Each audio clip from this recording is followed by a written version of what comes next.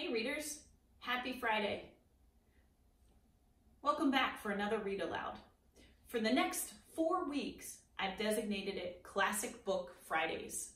I'm kicking off Classic Book Friday with a special to me. This is called Pantaloon. It was written originally in 1951. But as a child, Marna and Poppy read this to me just about every night. And it still turns out it has some of my favorite things in it, like shiny red bicycles, dogs, and don't tell, sweet treats. I hope you like this classic book, Pantaloon. Happy reading. One morning, Pantaloon hopped on his shiny red bicycle and headed straight for the baker shop. Oh my, he said to himself, I never can get enough of those delicious baked and iced things.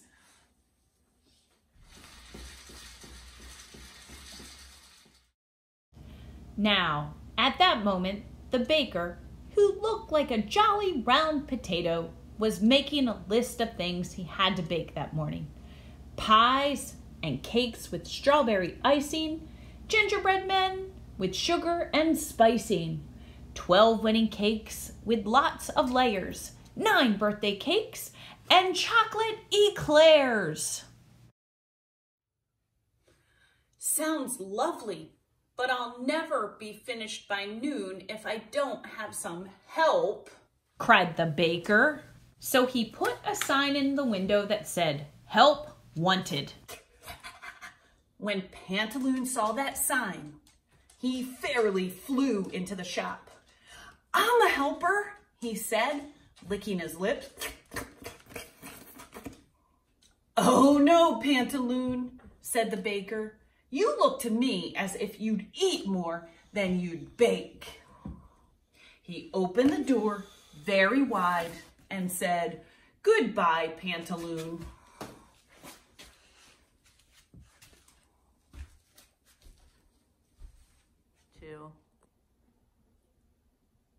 Then, since he was later than ever, the baker began at once to mix and beat the cake. Before long, another helper came tripping into his shop. This one seemed to be a very nice old lady in a big bonnet and a blue shawl.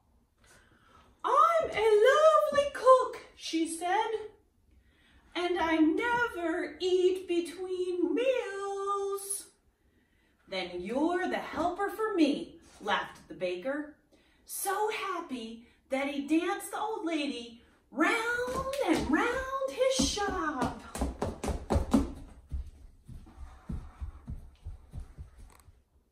But her shawl caught on the counter, and her bonnet bounced off her head. And this wasn't a nice old lady at all. It's Pantaloon, cried the baker, throwing up his hands. Goodbye! He leaped on his bicycle and hurried along to the barber shop. But all the time he was being clipped and combed and curled, he was trying to think up a new plan for getting to be a helper in that bakery shop. After a great hustle and bustle, the baker was ready to ice his cakes. He opened his sugar bin, and it was empty, right down to the bottom. No sugar? Away he ran in his going to market hat. Then back he came, carrying such a large bag of sugar that he never saw Pantaloon's bicycle, which somehow had rolled right in front of his door. Oops! Cried the baker, and down he came in a heap. When Pantaloon saw what had happened, he wanted to hide under the barber's chair. But he ran bravely out and helped the angry, bumped and bruised baker into his bed.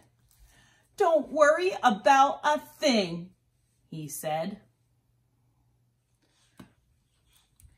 Then he mixed the icing, iced the cakes, loaded everything into the baker's truck, and delivered all the cakes and cookies in the nick of time. Delivery! People were delighted to have their pies and cakes and cookies brought to them by such a prompt poodle. "Are you the baker's new helper?" they asked. "Maybe I am," grinned Pantaloon happily. But on the way back, it was his bicycle that had caused all the trouble. "Oh, me," he said. "I'll never dare show my face in the baker shop again." So he parked the truck and went home.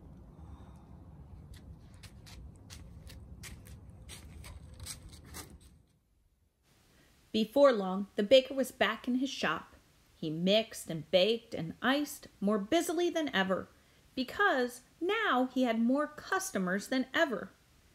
"Why, where's Pantaloon?" they asked.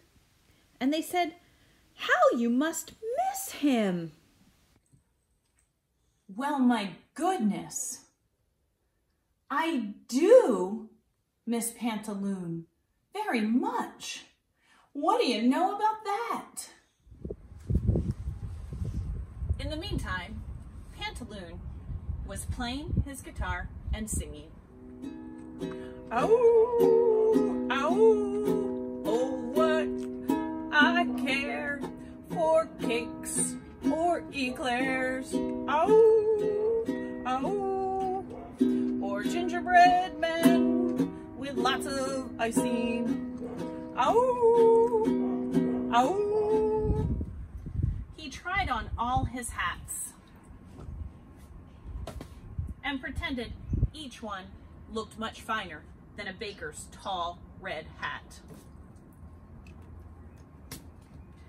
But he didn't fool himself one bit. "It's no use," said Pantaloon at last. He still wanted more than anything to be a baker. Meanwhile, the baker was looking all over town for Pantaloon. Everyone said, "No, I haven't seen him." And the baker went sadly back to his shop. He put on his tall red hat, and suddenly he had such a splendid idea that he grinned a wide grin and began to bake the biggest, most beautiful cake ever. Now, Pantaloon was in his bathtub, scrubbing his back with a long-handled brush. Through the window came the beautiful smell of that beautiful cake.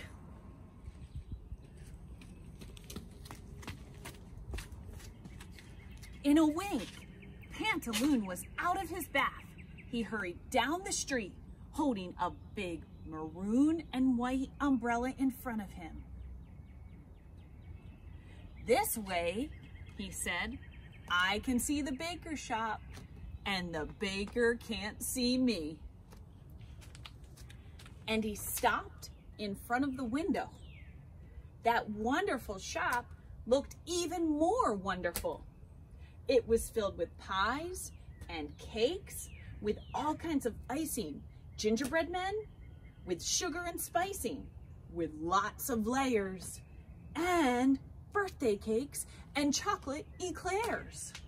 And right in the very middle of the window, tipped forward so you could read the letters, was a beautiful, big, round cake that said, "Please, Pantaloon, come back."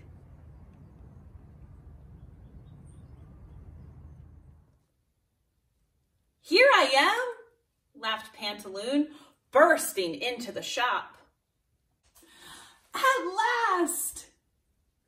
he put on a tall red hat on Pantaloon's head and sliced the cake. Then, side by side, the two sat in the window, eating and laughing and chatting away. The two happiest bakers in the world. I hope you enjoyed one of my childhood favorites, Pantaloon, or like I used to say, Panta Woo Woo. Happy riding right into your weekend. See you next week.